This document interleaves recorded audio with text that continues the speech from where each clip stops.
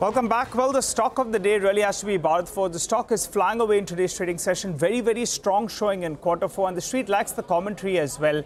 That's coming in from the management. Well, let's get straight to the management then.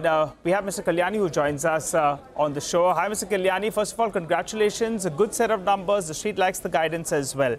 Now, on this sort of a base, what kind of a revenue growth can you deliver on the base that you've delivered for FY24? So for FY25, what is the revenue growth? And also the defense vertical, that's picked up big time. That's already clocking close to around 1,500 crores in FY24. For FY25, what's the contribution from there? Well, we have almost a 5,000 crore order book right now. 80% of that is exports. And remember, that does not include the Indian artillery gun orders, which I have yet to finalize. So that's, once that happens, that is likely to be another 2,000-3,000 crores. So we have a very strong order book. We have developing large export customers and a lot of new technologies in our own company. And the big advantage is the government of India's big push that has been given for exporting defense products is really helping. So what could be the execution, sir? Order book is looking good, plenty of opportunities ahead as well.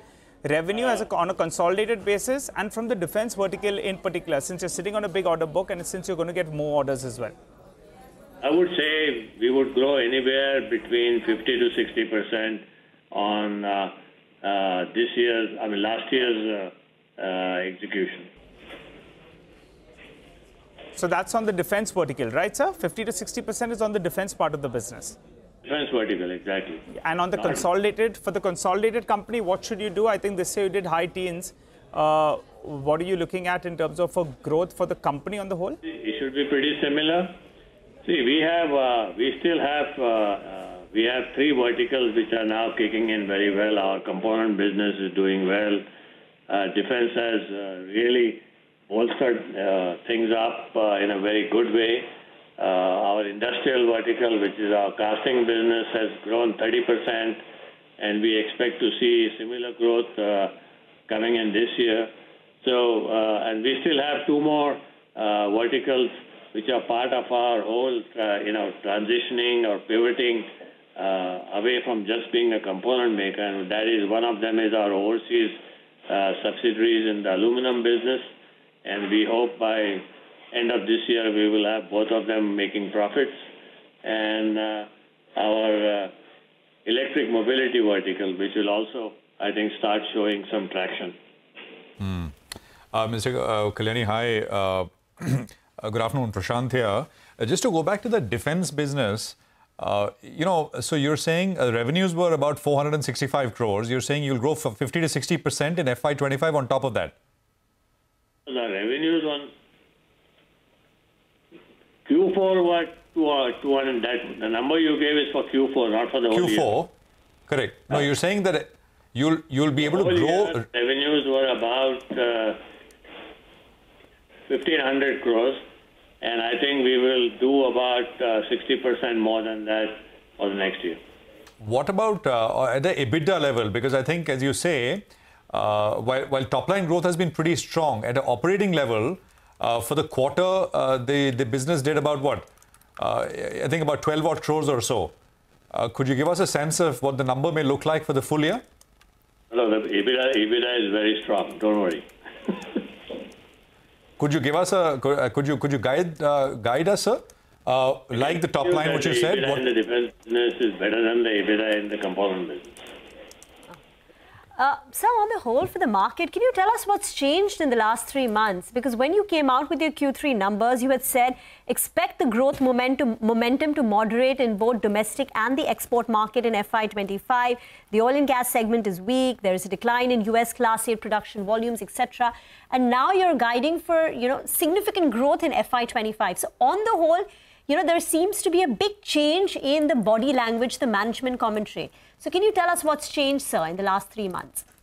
Three things have changed. Number one, in the last 3 months, we got almost something like $500 million of export contracts on defense. So that was a big change.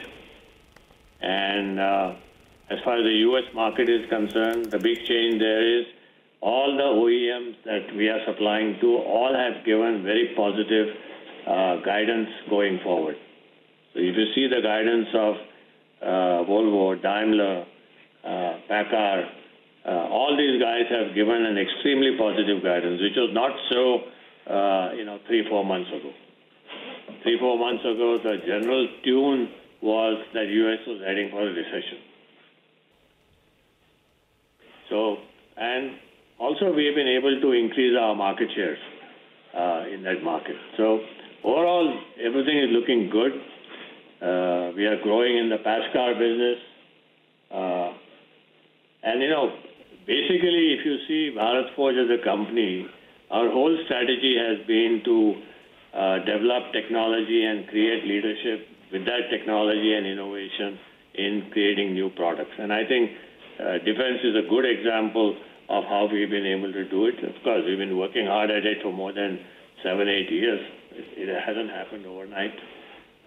Similarly, in our normal business, we have a lot of new things happening, which you will see in the next few quarters.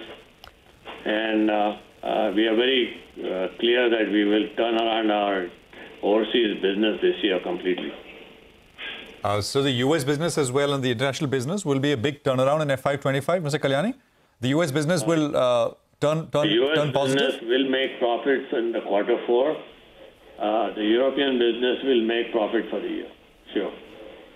For the year, okay. And just to go back to the defense point, which you said, you told us that it's much better than the other segments. Is it possible to put a broad sort of ballpark number there, sir, on the EBITDA side on the defense? I would not like to put a number. All I can tell you is, in this business, if you own the IP and you develop your own technology, then your profitability is much higher. If you are going to do this product with somebody else's technology, then your profits are much, much lower, which is what you see in the industry in general. So I think in our case, all the products are our own. We have the IP, we develop the technology, and therefore I think we do very well with our costs and with the way our margins come out. Okay, all right, Mr. Kalyani, we'll leave it there. Thank you very much for your time, sir. Appreciate you joining in. The market likes what it's hearing and what you, of course, already said. 15% higher on the stock. It's looking very, very strong. 14.25, 14.30 is where Bharat Forge is now trading at. The other big mover today.